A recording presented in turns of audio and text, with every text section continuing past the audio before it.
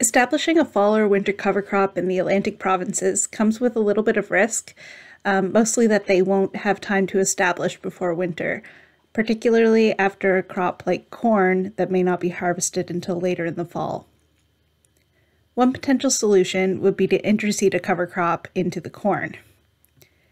We broadcasted several strips of ryegrass, clover, and mixes of the two into a grain cornfield using a four-wheeler and broadcast spreader on June 23rd. The corn was at about the 4-leaf stage, and ideal timing would be that 4 to 6 leaf stage, about the same as your nitrogen top dress.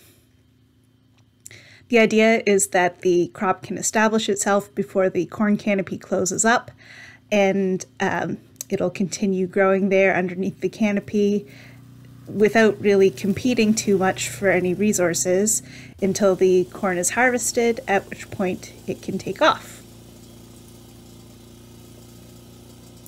For this demonstration, we used two different types of annual ryegrass. One was a lowboy and the other was called Root Max. Both of those were seeded on their own at 20 pounds to the acre.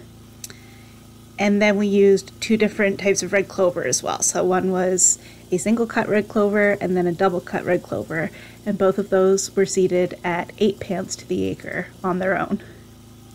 Then we did a mixture of the ryegrass plus single cut clover and then ryegrass plus double cut clover. And the ratios in those were 10 pounds of ryegrass to the acre plus 5 pounds of clover.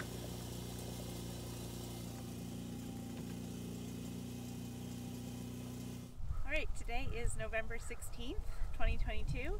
I'm out standing in this recently harvested grain corn field where we broadcast some cover crops into the standing corn back on June 23rd at about the V4 stage of the corn. The strip that I'm standing in here is an annual ryegrass strip, and you can see there is quite a bit of green around me. Some of it's weeds, but most of it is ryegrass. And at this point in the season, mid-November, we really wouldn't be able to establish anything had we tried to after the corn had been harvested. So this offers us a really good opportunity to be able to have that living green cover going into the winter. And it was broadcast, as I said, back in June, and it's established itself fairly well underneath the growing corn. This next strip that I'm standing in is also an annual ryegrass, but this is the variety or cultivar called Lowboy. And for some reason, it seems to have established better than just the other annual ryegrass that we had. So the coverage seems to be more even, and fewer weeds definitely in this strip. So yeah, I'm really quite happy with how this strip established. The strip that I'm in now is a double cut red clover. Not as happy with how this did in comparison to the lowboy. It was just a little patchier. Now part of that could be human error. You know, we're using a broadcast spreader. It's not super technical. So I think that probably what happened here was that it spun out a little bit more at the beginning than it did later on, so it wasn't quite even going down the field. That being said, there are some good patches here, and because it's a double cut clover, it's a little bit more vigorous than the single cut, and you can definitely see that when you look at it up close, which I will show you now.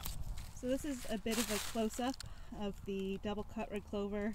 This is in an area where it did establish fairly well compared to just this strip right next door, which I think that this could have been the tire track, you know, where the sprayer and things traveled, so it could have been a little bit more compaction, a little bit more difficult to for that clover to establish.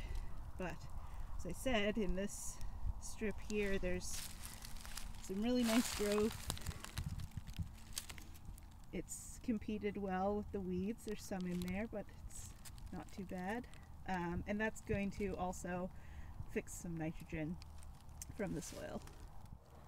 So this strip is our single cut red clover, noticeably less vigorous than the double cut, as expected. And that can certainly have its advantages in some systems. So for instance, with winter wheat, if you are you planning on using the straw for that winter wheat and you're a little worried about how much the clover is going to grow before harvest, then single cut is a really nice option because it's just not going to be quite as vigorous. I would say in this particular field, this particular year, the double cut was the way to go. The corn would have shaded it in quite quickly after it was planted, but it still managed to pull in enough nutrients and light and so on to establish well, compared to this single cut, which is quite a bit lower population, even though it was seeded at the same rate. Just not nearly as good a cover, lots more weeds in this section. So for the close-up, you can definitely see there is some clover here, just certainly not as much as we saw over in the double cut strip.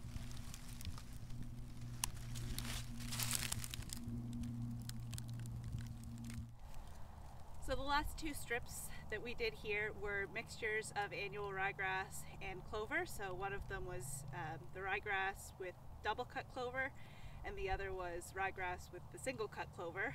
I'm not really seeing a lot of difference. Honestly, the ryegrass has really thrived in this section of the field, and I'm having a hard time finding any of the clover. So yeah, really happy with the ryegrass establishment. Seems to be fairly even going up the field. Lots of biomass here. It's going to provide a really, really nice cover going into the winter. So you can see some pretty nice establishment for the ryegrass here. However, it takes a lot of effort to kind of find some of those clover plants that are hidden in here, but you just really have to look for them. And I'm seeing them more. Here's one here. You see some clover right here, and it seems to be in a section where the ryegrass didn't cover quite as well. So I suspect that probably had something to do with they were being broadcast in the same spreader, and of course clover and ryegrass have different seed sizes, so one is going to throw a little bit further than the other. It's not going to be perfect coverage, perfect uniform coverage across the board. Okay, here we are in our last strip. Again, this is a mixture of ryegrass and clover. And again, same as we saw in the other one, the ryegrass established fairly well, and it's harder to find the clover. However, it did, it certainly fulfilled the brief of providing us some good cover going into the winter time, when we definitely would not have been able to get anything to establish at this late point in the season. So that's a win.